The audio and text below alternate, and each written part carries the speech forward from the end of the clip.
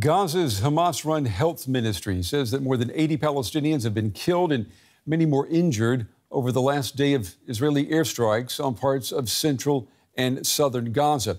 Israeli missiles struck the Nuseirat refugee camp in the center of the Gaza Strip, destroying a mosque and a UN-run school where many people were sheltering.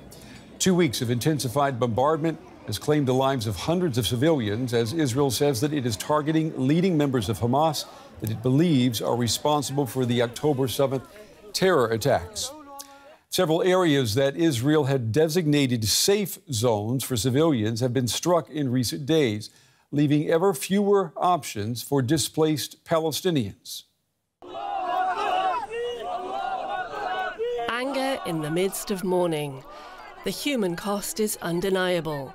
If the death toll quoted by Hamas is accurate, this was one of the single most deadly attacks since the start of the war, carried out in an area designated by Israel as a safe zone.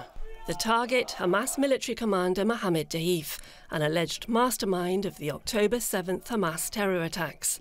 He's been on Israel's most wanted list for years and has survived multiple assassination attempts. Hamas says Deif escaped this attack too.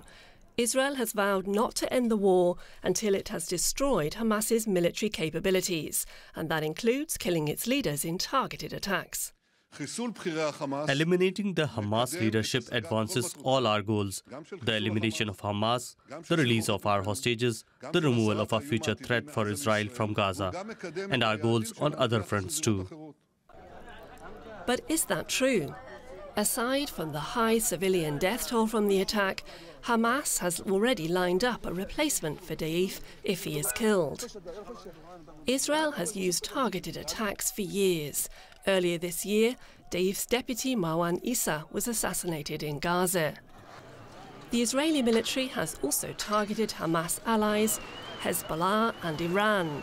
In April, one attack singled out the Iranian consulate in the Syrian capital, Damascus.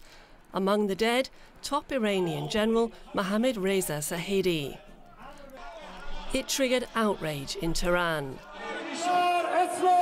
The attack on a diplomatic location tantamount to an attack on Iranian soil.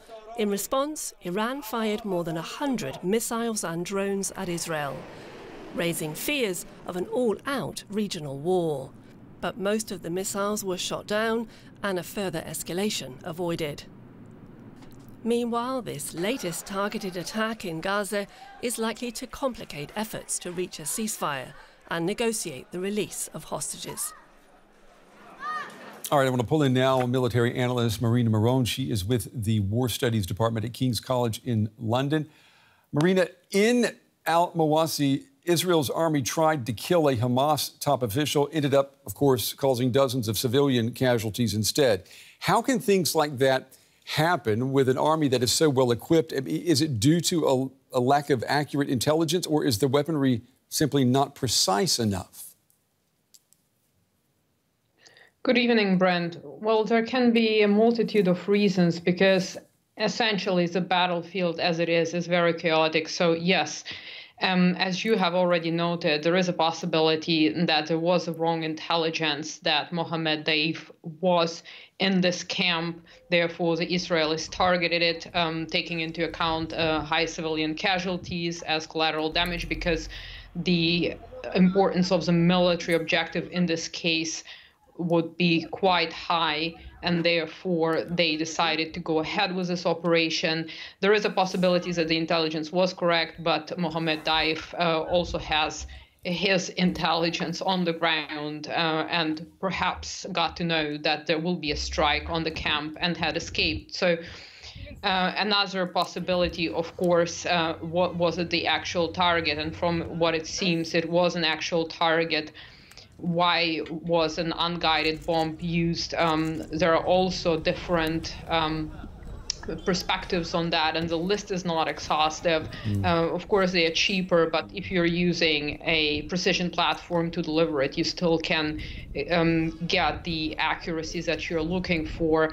And of course, it depends on the target and the effect you're seeking to achieve. So From what we know, there are still a lot of questions, and I think there will be an investigation into this whole matter and what actually happened and why specific weapons were used on that specific location. The IDF says that about half of the leadership of Hamas's military wing, about half of the leadership, have now been eliminated. I'm wondering, aren't these Hamas officials, aren't they simply being replaced and being replaced swiftly? So what we're talking about here is a so-called approach of targeted killings, and this has been going on not just now. Israel has been doing it for many years, trying to eliminate key Hamas leaders and hope to eradicate the Hamas's military wing. However, as the practice has shown, Hamas has been able to regenerate itself, which calls into question. It's more like a hydra, this whole organization, which, you decapitated and it grows a new head instead. And this is what seems to be happening here. So to what extent these targeted killings are effective remains questionable here. Military analyst Marina Miron. As always, Marina, we appreciate your time and your valuable analysis. Thank you. Thank you for having me.